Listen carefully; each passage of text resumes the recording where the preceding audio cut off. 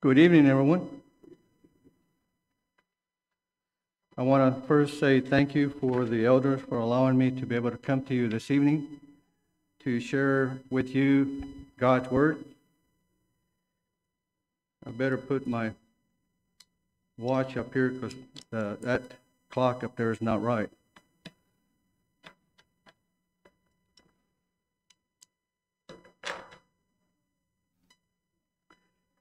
Would you turn to John 20? John 20. In reality, we could probably read this whole chapter of John 20 and get so much out of it. But we're going to focus on two verses of this chapter. We're going to focus on 16 and 17. Jesus said unto her, Mary. She turned herself and said unto him, Rabboni, which is to say, Master. Jesus saith unto her, Touch me not, for I am not yet ascended to my Father, but go to my brethren, and say unto them, I ascend unto my Father and your Father, and to my God and your God.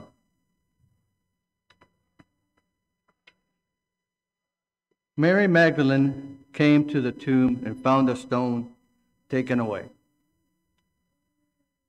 Rather than believing Jesus had risen from the dead, the woman believed that the body has been moved. Mary remains at the tomb crying. She sees Jesus, but does not know it was him. But when Jesus says her name, she recognizes it is the Lord Jesus. And then we know that our Lord Jesus ascends to his Father, our Father, Lord God. The message John is shown by the Holy Spirit through the gospel is that faith comes from understanding the Scriptures, not by sight. The Apostle Paul taught the same message in Romans 10:17.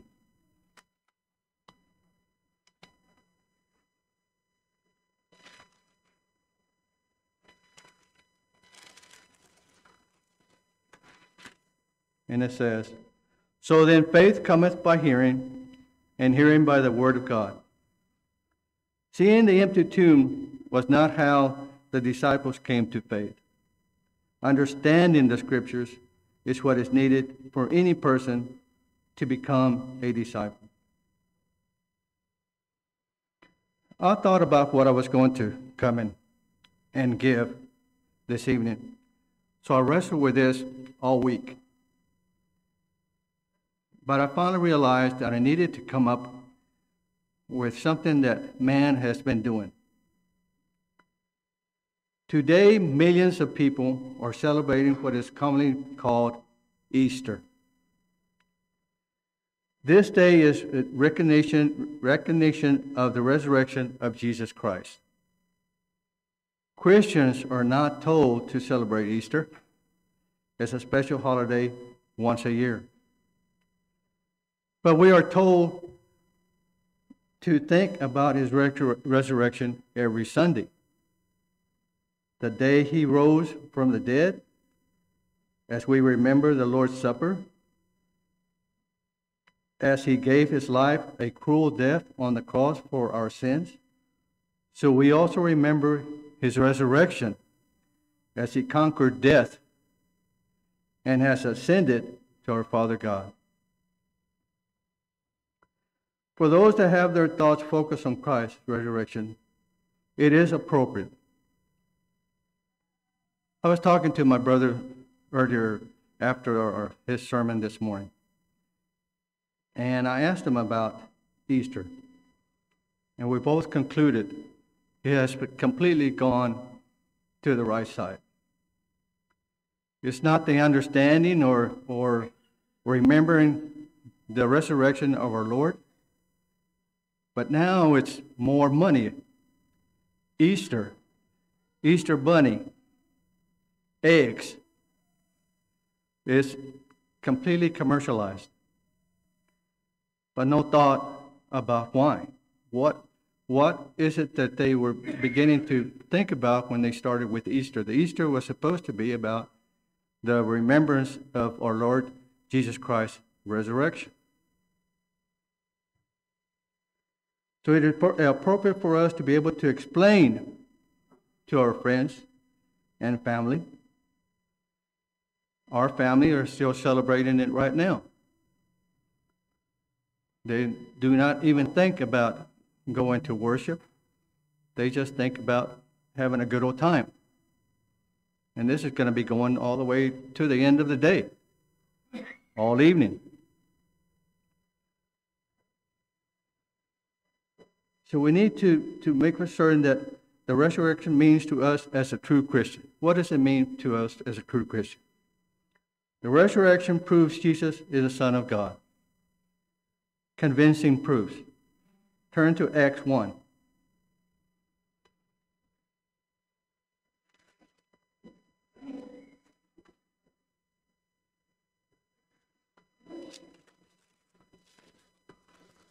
Acts 1, 1 through 3 says, "The former treatise have I made, O Theophilus, of all that Jesus began both to do and teach, until the day in which he was taken up. After that, he through the Holy Ghost had given commandments unto the apostles whom he had chosen, to whom also he showed himself alive after his passion for many infallible proofs, being seen of them 40 days, and speaking of the things pertaining to the kingdom of God." Declared to be the Son of God by the resurrection. Please turn to Romans 1.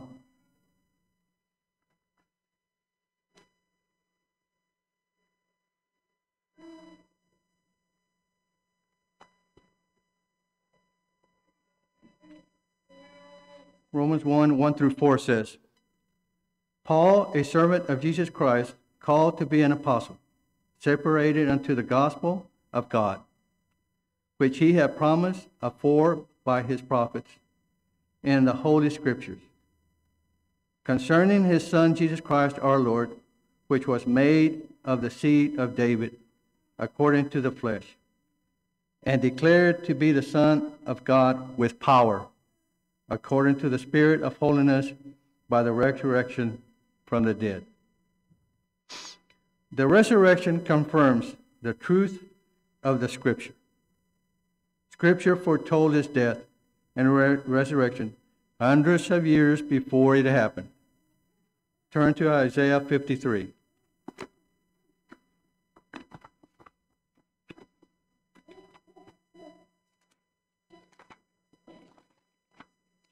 Isaiah 53, 10 through 12. It says, "Yet it pleased the Lord to bruise him, he hath put him to grief.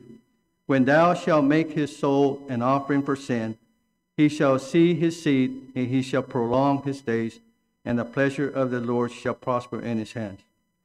He shall see of the travail of his soul, and shall be satisfied.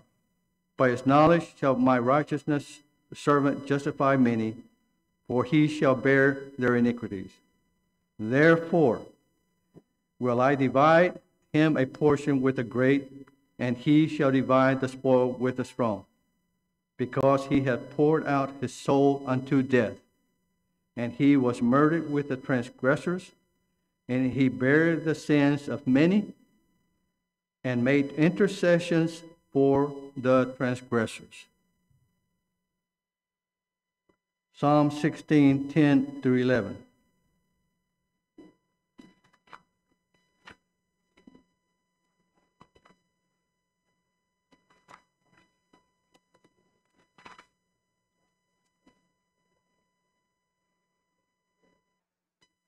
Psalm 16, 10 through 11 says, "For thou wilt not leave my soul in hell, neither wilt thou suffer thine Holy One to see corruption. Thou wilt show me the path of life. In thy presence is fullness of joy. At thy right hand there are pleasures forevermore. It shows the gospel is true. The resurrection holds the gospel together. 1 Corinthians 15.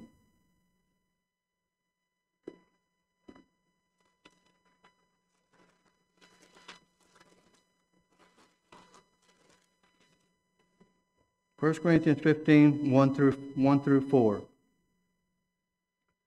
Moreover, brethren, I declare unto you the gospel which I preached unto you, which also ye have received, and wherein ye stand, by which also ye are saved, if ye keep in memory what I preach unto you, unless ye have believed in vain.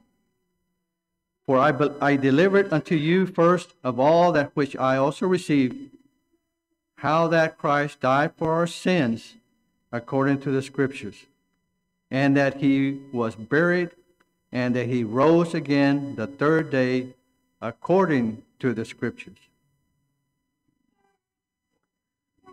The resurrection makes forgiveness possible.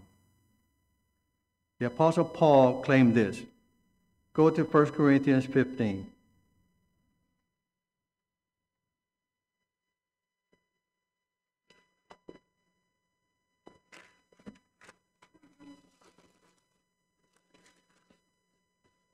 First Corinthians 15, 16, 17. It says, For if the dead rise not, then is not Christ raised. And if Christ be not raised, your faith is in vain. Ye are yet in your sins. Paul states, and if Christ has not been raised, your faith is futile, and you are still in your sins. Without the resurrection of Jesus, Christianity comes undone, and that is true. There is no hope for the life to come, for us to be saved from our sins. If Christ remained in the grave, the gospel itself depends on the resurrection. What can be more powerful than that? What knowledge on earth can compare to knowing that God himself died for the sins of his people and rose from the dead to display his power for all to see? No truth is greater than this. The power of Christ's resurrection. Romans 8:11.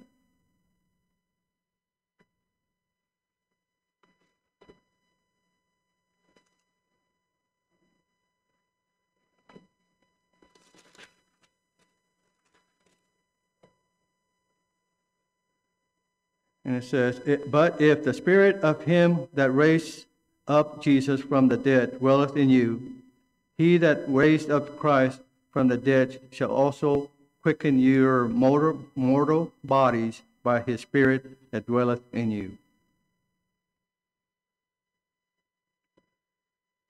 The Holy Spirit of God dwells within each and every true Christian and believer, granting us spiritual life in Christ here and eternal life with Christ in the age to come.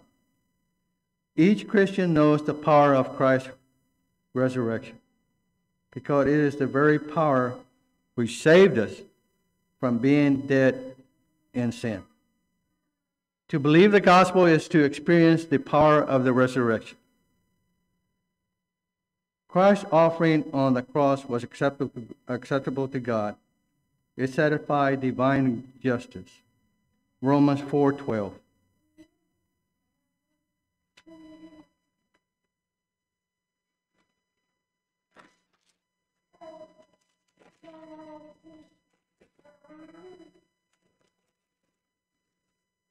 Says, and the father of circumcision to them who are not of circumcision only, but who also walk in the steps of that faith of our father Abraham, which he had been yet uncircumcised.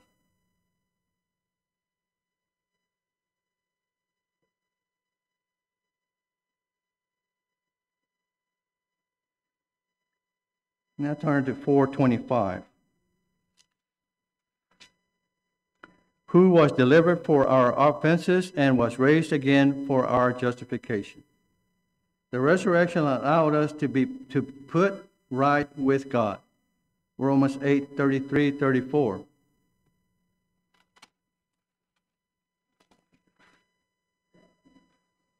Who shall lay anything to the charge of God's elect? It is God that justifieth. Who is that condemneth? It is Christ that died, yet rather that is risen again, who is even at the right hand of God, who also maketh intercession for us. As I go any further, as you can tell, that my sermon this evening is about what the resurrection should mean to us.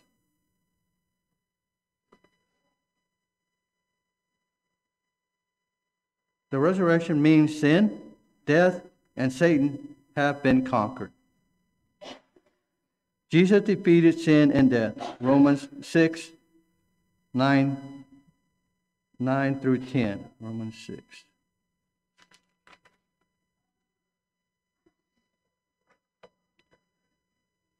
Knowing that Christ being raised from the dead dieth no more. Death hath no more dominion over him.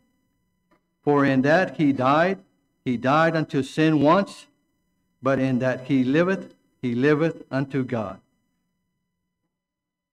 Death is no longer our enemy. 1 Corinthians 15:55 says, O death, where is thy sting? O grave, where is thy victory? Satan, John 12:31.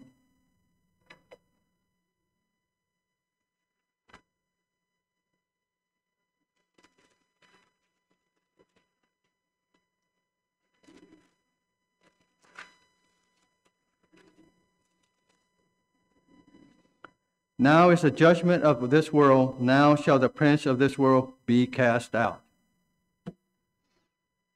The resurrection means we are alive in Christ, made alive. Ephesians 2:5-6.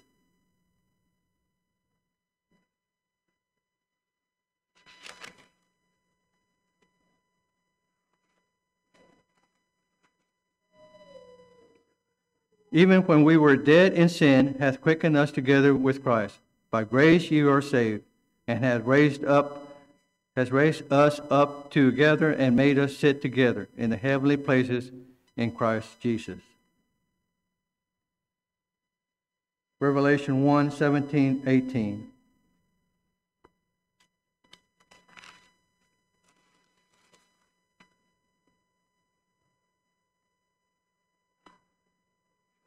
And when I saw him, I fell at his feet as dead. And he laid his right hand upon me, saying unto me, Fear not, I am the first and the last. I am he that liveth and was dead, and behold, I am alive forevermore. Amen. And have the keys of hell and of death.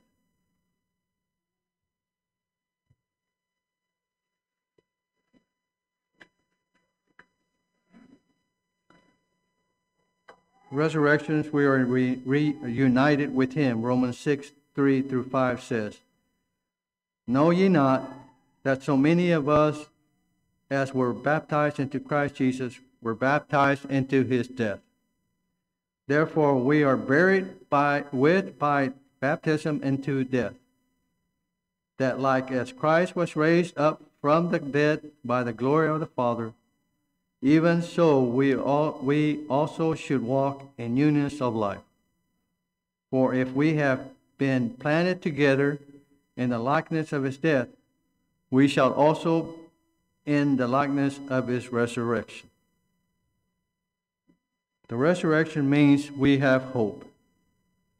1 Peter 1-4.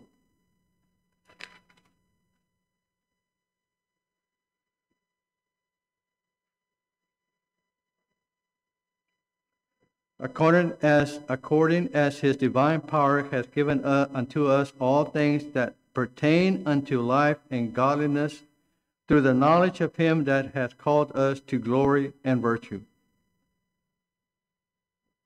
whereby are given unto us exceeding great and precious promises, that by these ye might be partakers of the divine nature, having escaped the corruption that is in the world through lust.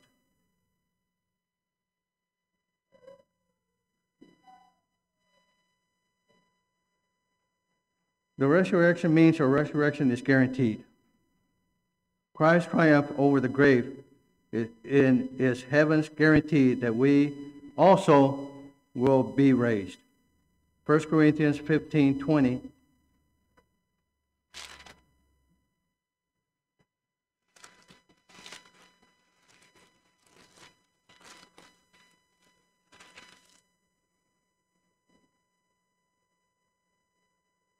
But now is Christ risen from the dead and become the firstfruits of them that slept. Go down to 23. But every man in his own order, Christ the firstfruits, afterward they that are Christ at his coming.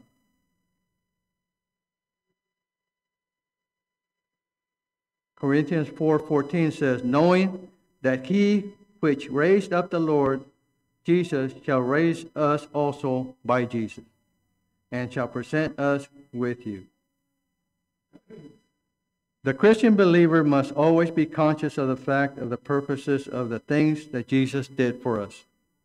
The purpose of the incarnation was to reveal God to man and to redeem man to God.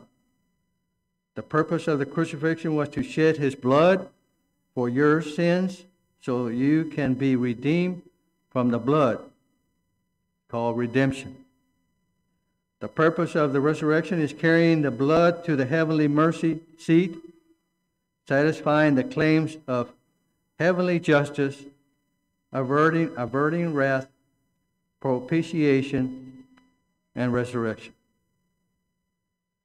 The resurrection means Christ has all authority. Our brother has been having lessons on Jesus Christ's authority. Please turn to Matthew 28. Everyone should know this verse already. Matthew 28.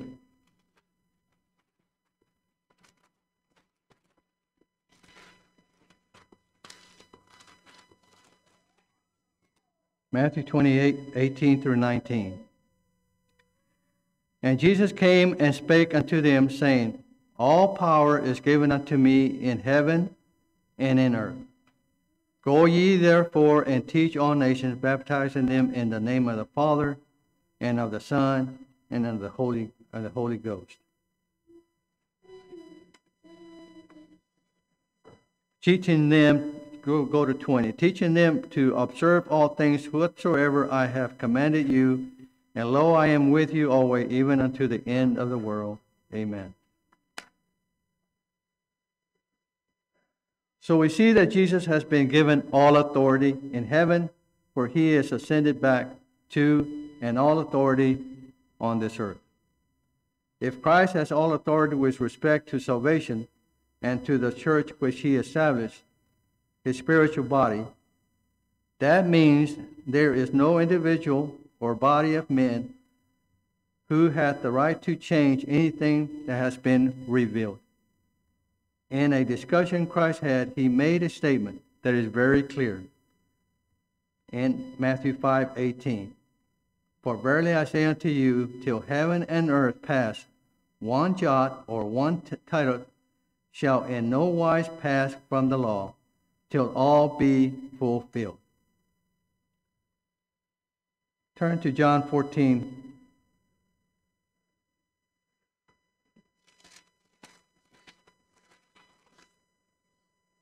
John 14, 1 through, just a minute. Yes, just John 14, 1 through 3. Let not your heart be troubled. Ye believe in God, believe also in me. In my house, in my Father's house, are many mansions. If it were not so, I would have told you. I go to prepare a place for you. And if I go and prepare a place for you, I will come again and receive you unto myself, that where I am, there ye may be also.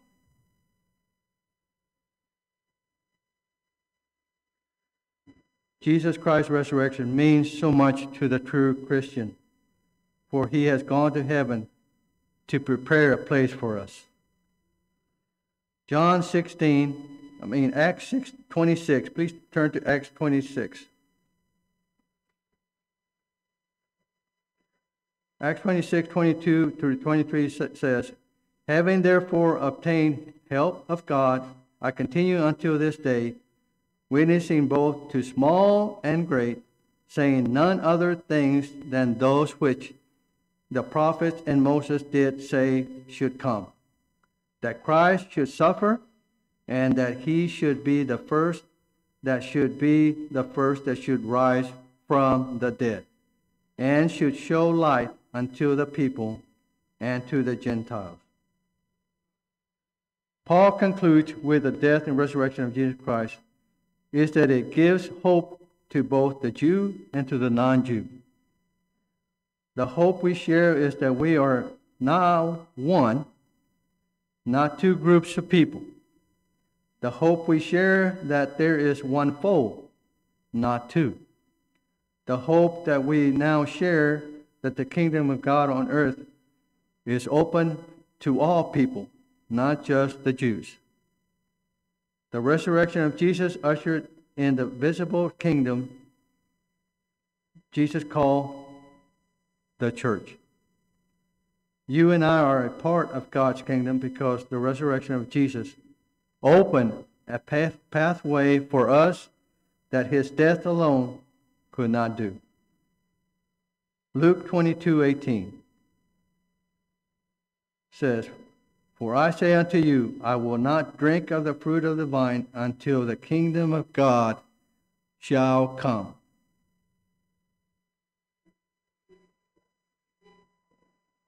What does the resurrection mean? The resurrection means to you and to me. Resurrection in Greek and anastasis, which is a combination of two words, ana, meaning up, and stasis, meaning stand. Now, I don't think I'm saying those words right, but therefore, literally, the resurrection means that he stood up. He defied death, hell, and the grave. They whipped, beat, pierced, crucified, and buried and rolled a stone upon him with the seal of the Roman government to never come out. But on the third day, he stood up.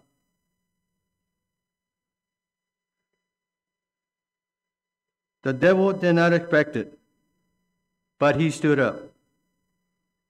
The demons of hell did not expect, but he stood up.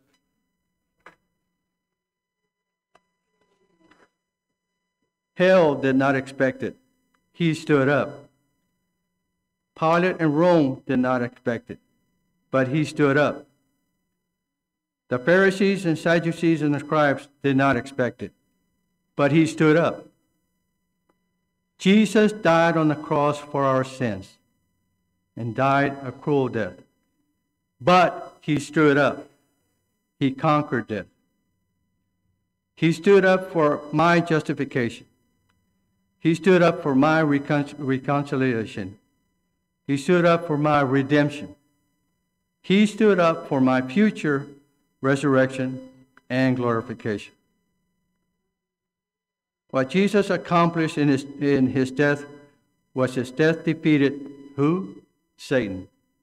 1 John 3:8 says, he that committeth sin is of the devil, for the devil sinneth from the beginning.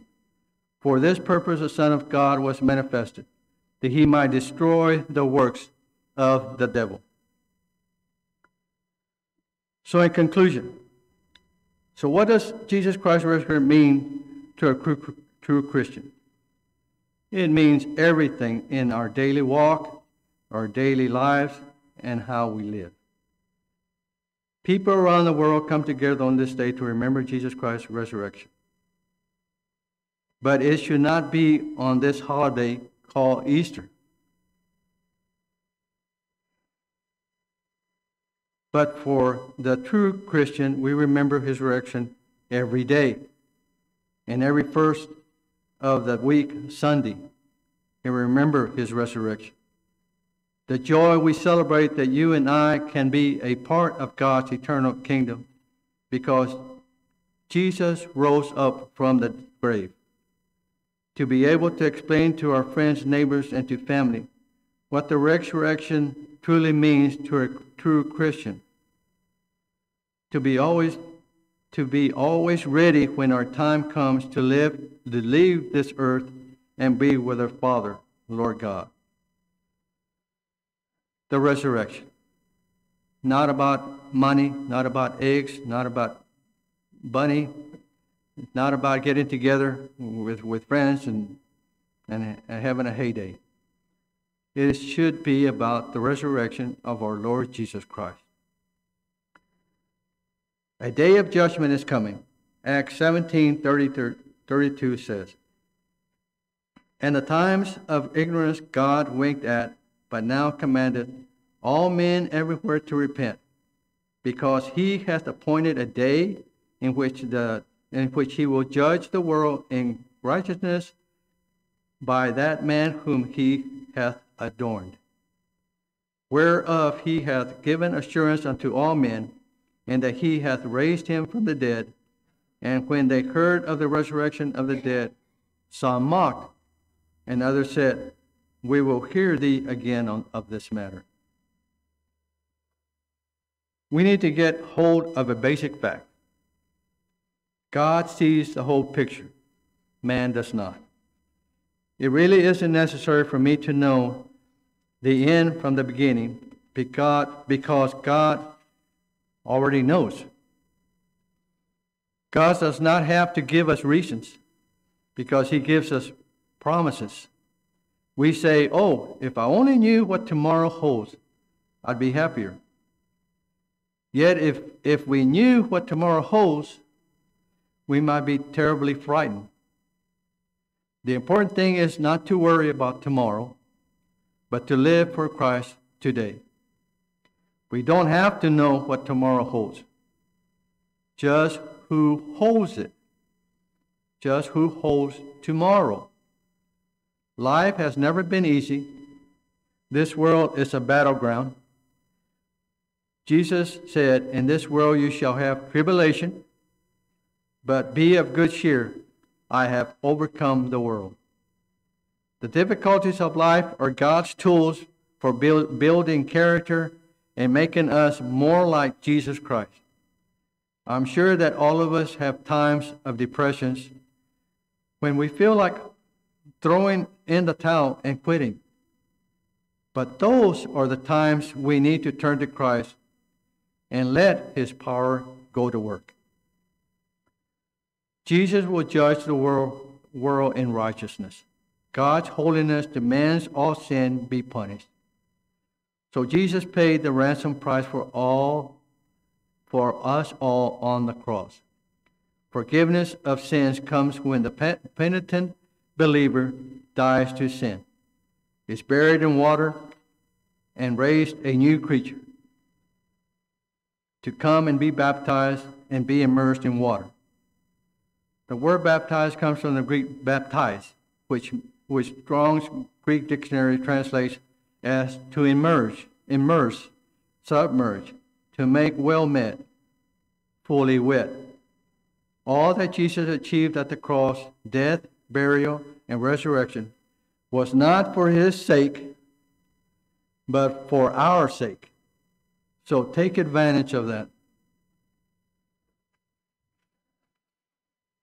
A song has been selected. The water of baptism is ready for you to come. Or if you're in need of prayers, will you come as we stand and sing the song of invitation? Softly and tenderly.